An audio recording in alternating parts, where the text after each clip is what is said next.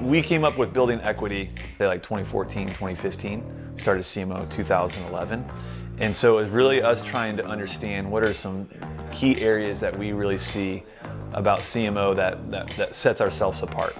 And so we like to say that our homeowners are anybody that views their home as an investment, which might seem kind of odd because you think everybody that buys a house, it's an investment. To say that we're building equity is that it's someone that wants to maintain, take care of their home.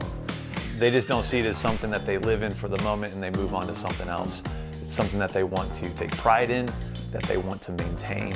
And if you do that, then you go around and sell your house at some point in time, I would say that you're able to maintain or even have more equity in your home.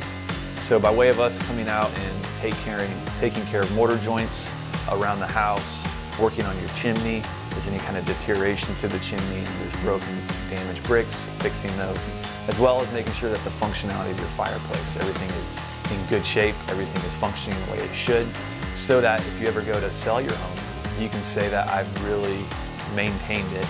And I would say that sets us apart as we help our customers build equity into their home.